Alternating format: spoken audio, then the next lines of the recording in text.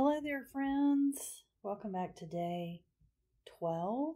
It's hard to believe we're on day 12 of our Advent devotion series. It means we're at the 12th of December, and I hope that you're getting your shopping done and that your house is decorated and that you're making Christmas cookies and doing all the fun things that come along with this season. I'm so thankful that you are here again with me today to share in this beautiful moment that we are taking every day to reflect on the lectionary text. Today, again, I encourage you to read all of the scriptures that are either on your screen or in the show notes. I will be reading part of the Luke passage and part of the Thessalonians passage today, but I encourage you to go back and read all of those scriptures. So let's get started. Hear now the words of Luke, chapter 21, verses 34 through 36. Be on guard so that your hearts are not weighed down with dissipation and drunkenness, and the worries of this life and that day does not catch you unexpectedly like a trap. For it will come upon all who live on the face of the whole earth. Be alert at all times, praying that you may have the strength to escape all these things that will take place and to stand before the Son of Man. Now to 1 Thessalonians. We are in the 5th chapter of that letter. Today we will be looking at verses 12 through 22. But we appeal to you, brothers and sisters, to respect those who labor among you and have charge of you in the Lord and admonish you. Esteem them very highly in love because of their work. Be at peace among yourselves, and we urge you, brothers and sisters, to admonish the idlers, encourage the fair-hearted, help the weak, be patient with all of them. See that none of you repays evil for evil, but always seek to do good to one another and to all. Rejoice always, pray without ceasing, give thanks in all circumstance, for this is the will of God in Christ Jesus for you. Do not quench the Spirit, do not despise the prophecies, but test everything, hold fast to what is good, abstain from every form of evil. The word of God for us, the people of God. Thanks be to God. One of the core memories of my childhood was praying with my great-grandmother, Lucy. She was keeping us one night while my parents were out, and she was putting me to bed. I was very little.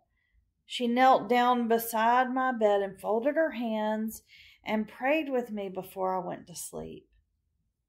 It was the night she taught me the same prayer most children are taught to pray, or at least the first time I remember hearing it. Now I lay me down to sleep. I pray the Lord my soul to keep.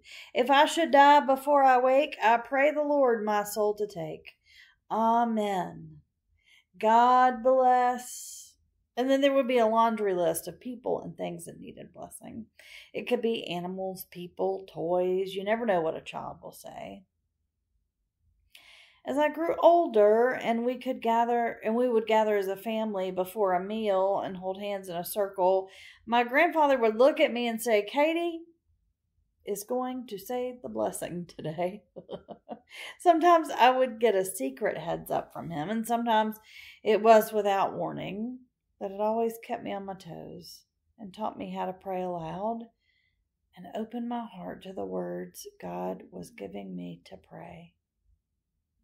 Looking back now, I see that those moments were part of a larger plan that God had for my life. In the passage of Luke, we are called not to just be alert, but to constantly be in prayer for the coming of the Lord. And then in our letter to the people of Thessalonica, We see them being called by the authors to pray without ceasing.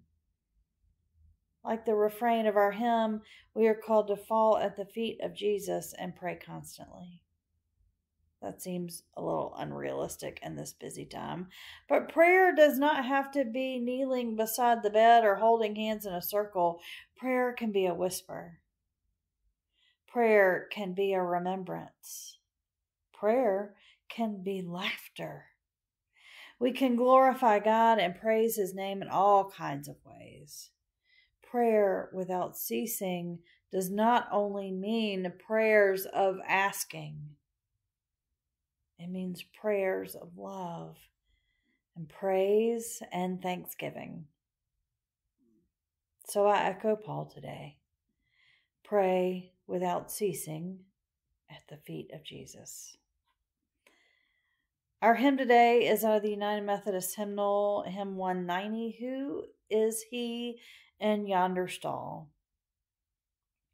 Who is he in yonder stall, at whose feet the shepherds fall? Lo, at midnight, who is he? Prays in dark Gethsemane.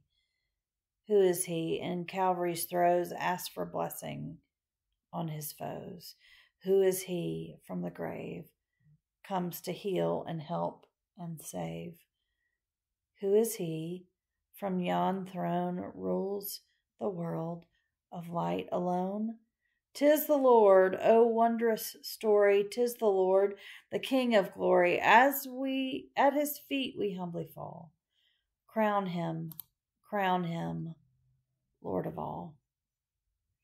Our centering moment today is this: how can you pray without ceasing today?